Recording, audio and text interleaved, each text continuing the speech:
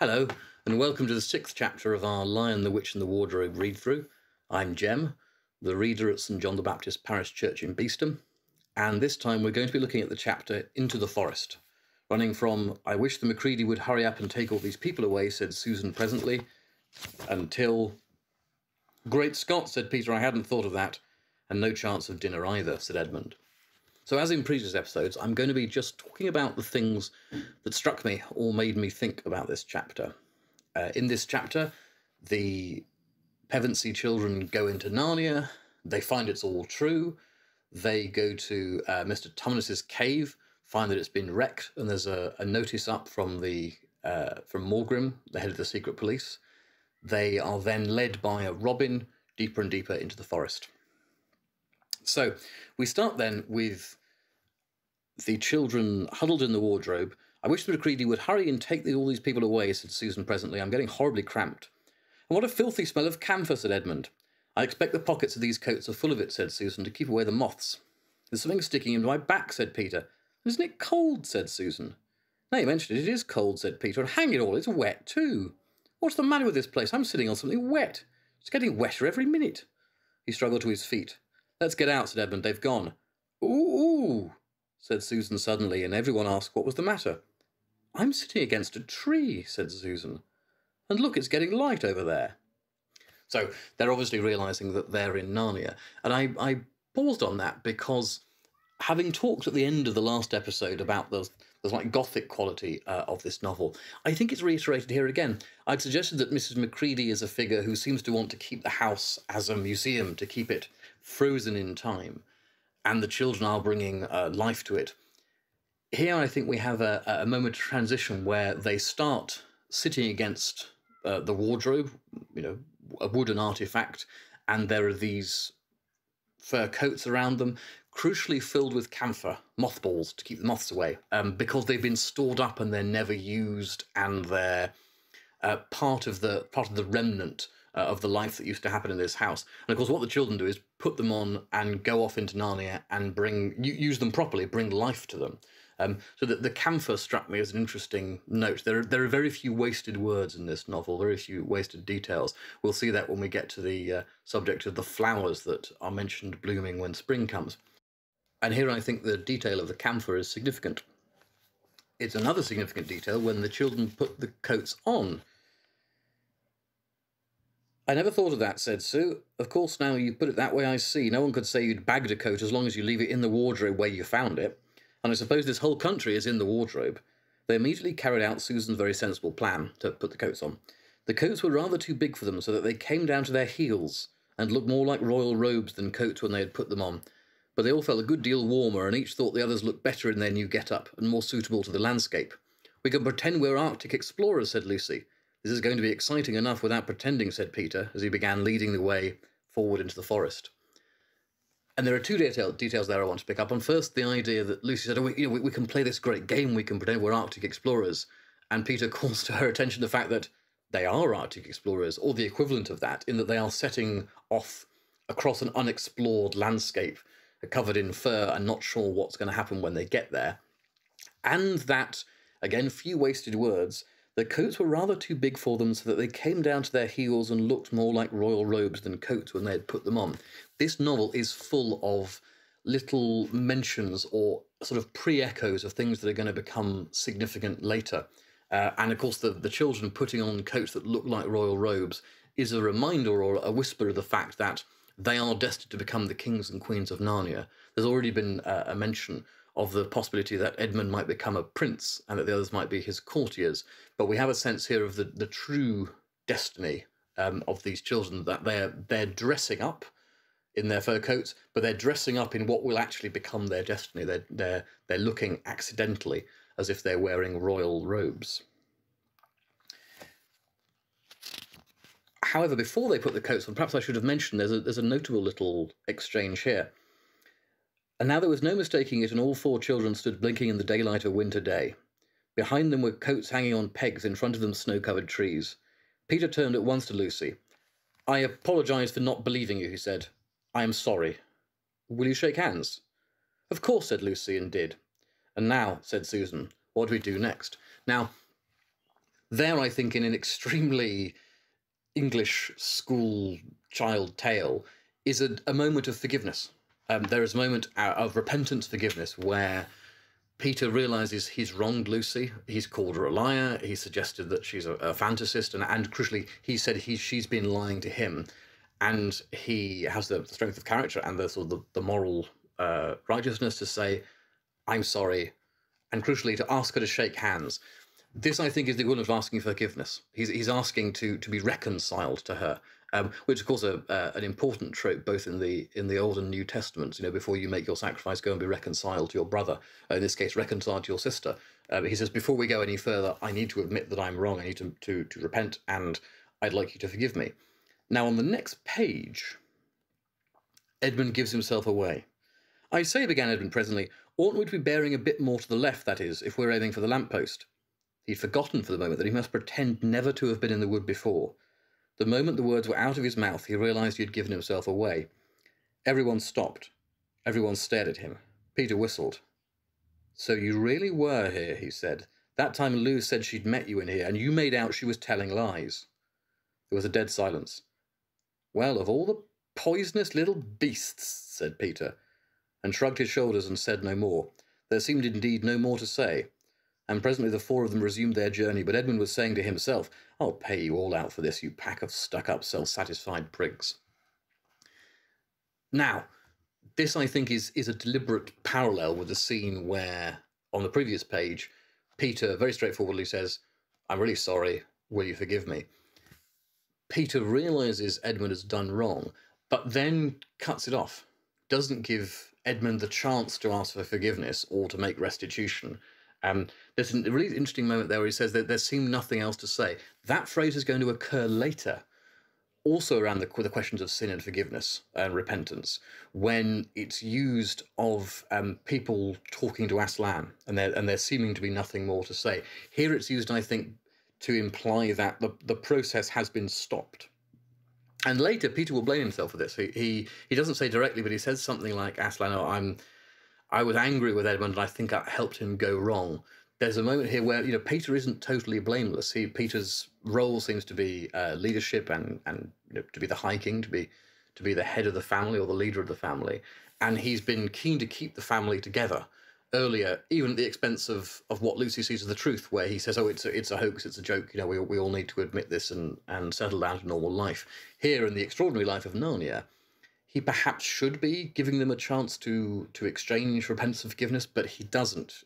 He lets his own feelings cut that off, and it's an interesting moment of moral complexity.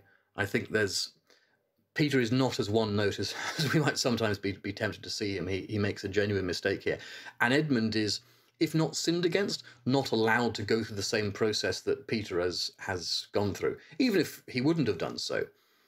And it's, again, the striking insight into Edmund's character that he says, "I'll pay you out for this, you pack of stuck-up, self-satisfied prigs." Prig is an interesting word. I think it implies a level of duplicity, of hypocrisy, as acting if you're better than you actually are. And once again, Edmund has imputed double motives to other people, probably because he's so aware of duplicity himself, and assumes that other people are acting like that. So the moral development of the children continues at this point. When they go through the snow, they arrive here into the little valley, and at last to the very door of Mr. Tumnus's cave. But there a terrible surprise awaited them. The door had been wrenched off its hinges and broken to bits. Inside the cave was dark and cold, and had the damp feel and smell of a place that had not been lived in for several days, etc., etc., etc. The crockery is smashed, the pitcher has been slashed, there appears to have been a fire lit. "What's this?" said Peter, stooping down. He had just noticed a piece of paper which had been nailed through the carpet to the floor. "Is there anything written on it?" asked Susan. "Yes, I think there is," answered Peter, "but I can't read it in this light. Let's get out into the open air." They all went out into the daylight and crowded round Peter as he read out the following words. "The former occupant of these premises, the Fawn Tumnus, is under arrest and awaiting his trial on a charge of high treason against Her Imperial Majesty Jadis, Queen of Narnia, Chatelaine of Cair Paravel, Empress of the Lone Islands, etc., also of comforting her said Majesty's enemies, harbouring spies and fraternising with humans. Signed, Maugrim, Captain of the Secret Police. Long live the Queen." Here, I think, one of the threads of the novel we've been tracing comes again into sharp focus. This is a war novel. It's a novel both about the Second World War, but also the situation of living under totalitarian rule. It's the first mention, I think, of, not quite the first mention of a spy, but the first mention of the secret police. Narnia is not only a land magically locked into winter, it's a land in which a Gestapo-like or a Stasi-like secret service surveil and oppress the people. And earlier I mentioned, and perhaps it seemed a bit obsessive, I mentioned that Edmund makes a sort of moral mistake when asked who he is, question about his identity. He says, oh, I was at school, or I was, it's now the holidays. And I suggested that for Lewis, identifying yourself with an institution, with a system, is a moral mistake. It's a moral flaw. It's buying into the idea of systematizing the world and planning utopian or idealistic visions of humanity which turn into totalitarianism. Here I think we catch the same hint of that in the style of the words. The former occupant of these premises, the Fawn Tumnus is under arrest, etc. There's this bureaucratic tone to the language. What they've done is beaten him up, smashed his house, and taken him away probably to be executed. But they refer to him as the former occupant of these premises.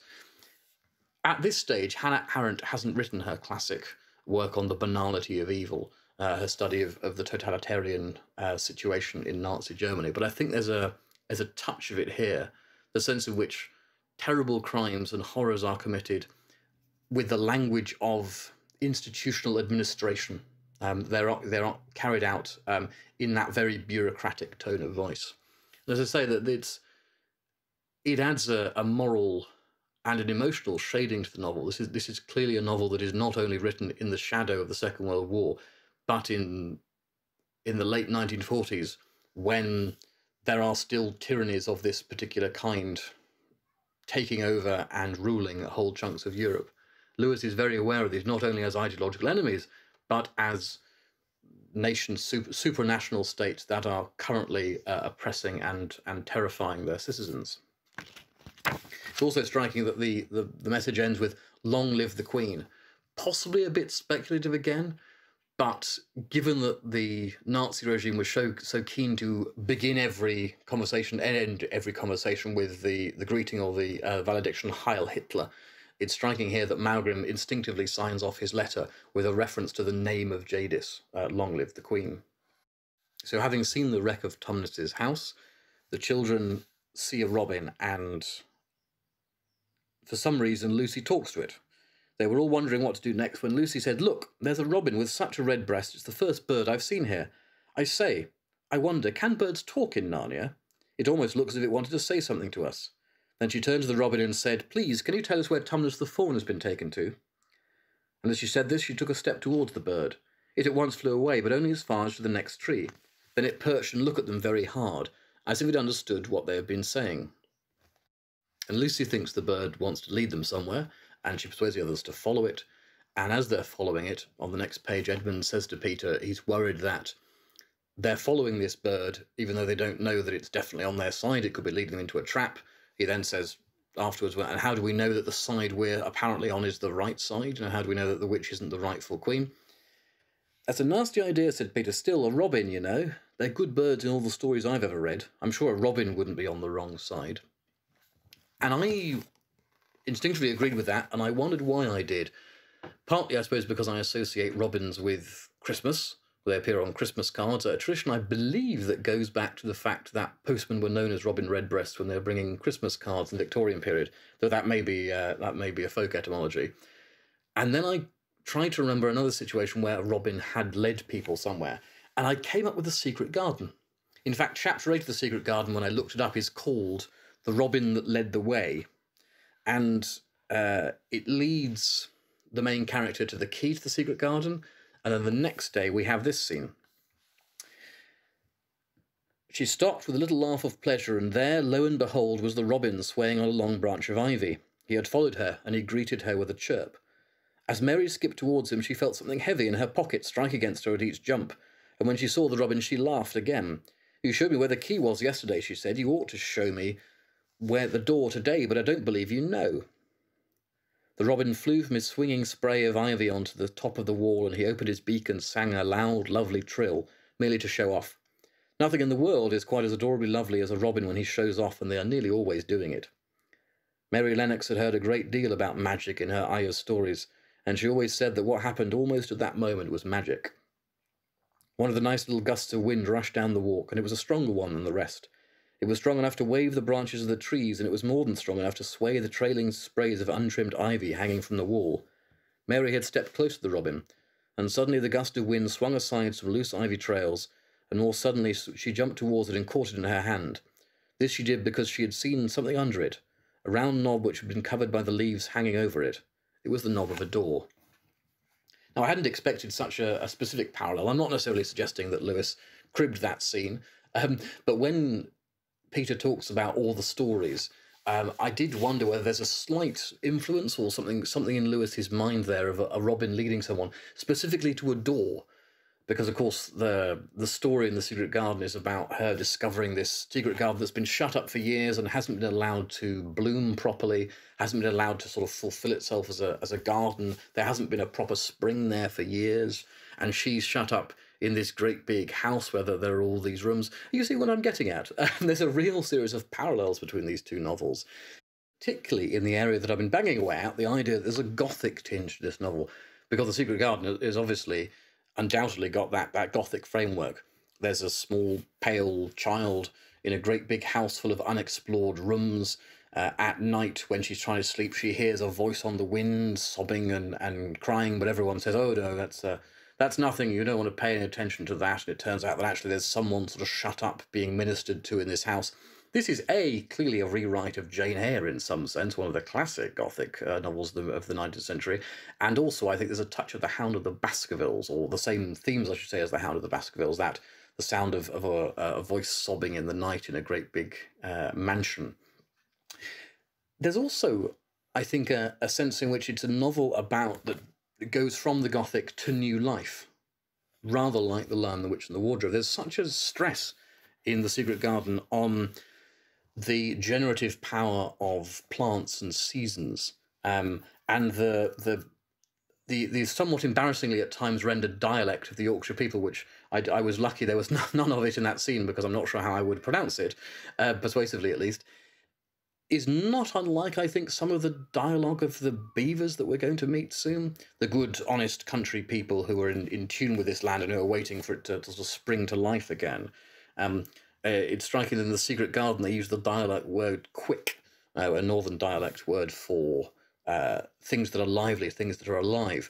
But it has two echoes for me. First of all, in the fact that it's an Anglo-Saxon word, quick, C-W-I-C, as it's usually transliterated. So it's a very old word, a very ancient English word. But also it's a prayer book word. When he comes again to judge the quick and the dead, there's that religious, even mystical sense of the coming of new life and the springing up of the spring, which tinges very strongly The Secret Garden, and I think we can feel the same impulses and the same associations clustering around that parallel scene in The Lion, the Witch and the Wardrobe. So I continue my argument that this is essentially a Gothic novel in some sense, and that's the end of our discussion of Into the Forest. Next chapter, chapter 7, runs from while the two boys were whispering behind, both the girls suddenly cried, "Oh," and stopped. It's entitled A Day with the Beavers, and it ends with the words, "That's all the better because it means we shan't have any visitors, and if anyone should have been trying to follow you, why, he won't find any tracks."